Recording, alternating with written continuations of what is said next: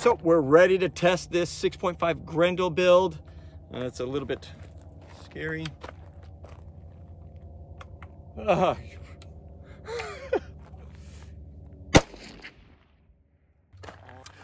and I'm going to show you the parts that I have going in here, but you're going to either have to be a member on YouTube or you can go to our Rumble channel and watch it there where there isn't any restrictions. So you can follow us on Rumble. It's Combat Ready. Actually, no, on Rumble, it's Tactical Weapon is the channel name. I'll put a link in the bottom. Just go there. Bye.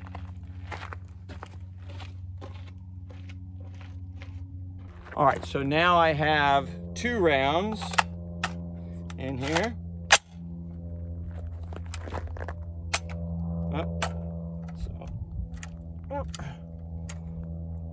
Malfunction already. And this is kind of the problem with this.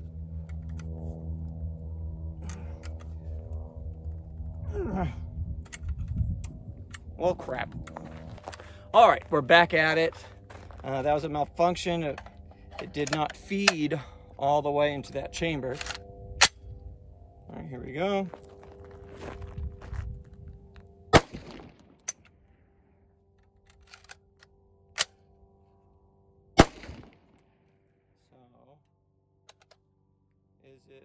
All right, second attempt to try to get this to chamber multiple rounds. We have a malfunction already.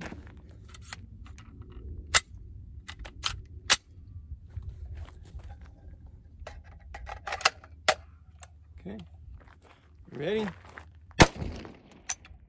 Okay.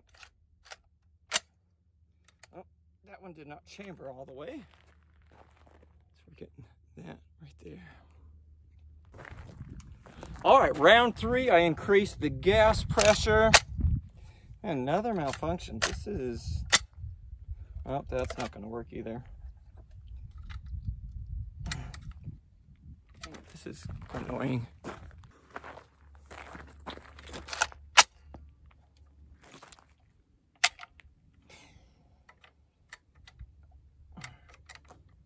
Well.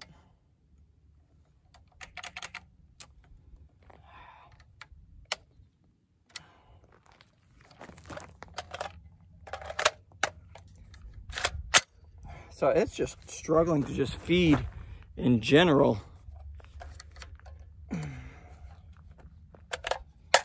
It does not like the steel casing. So you can see it's gouging up the steel case. It's making it hard. There's another one that was like really bad. It's scraping up, and then I think that's what's causing it to not chamber. So there might be something going on with the feed ramp on that barrel, so I might need to polish something up or round off some edges to make it work a little bit better so it chambers those better. So all right, so I switched it out for a heavier recoil spring. Yep, we can tell that's definitely heavier. Let's see if that fixes it.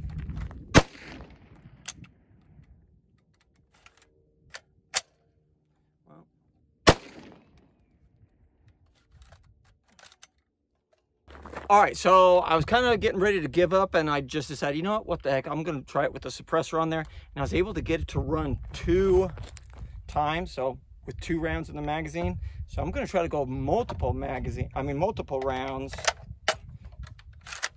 and see what happens.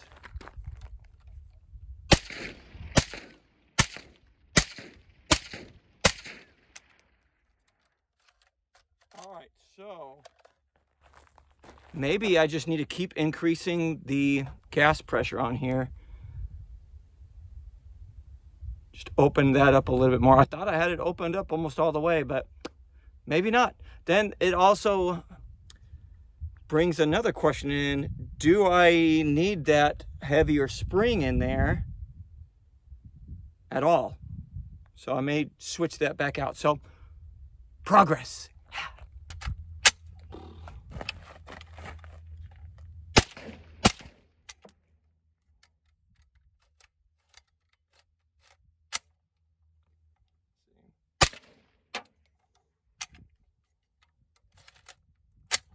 it's not. Uh-oh. I guess it just has to run suppressed, which I don't know if I'm mad about that because I wanted to run it suppressed anyway. But it would be nice if it could be run without it, right?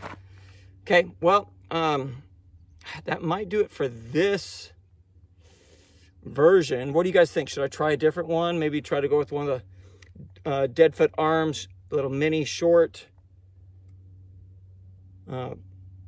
buffer tubes, and go that route. Let me know in the comments, and we'll see you later.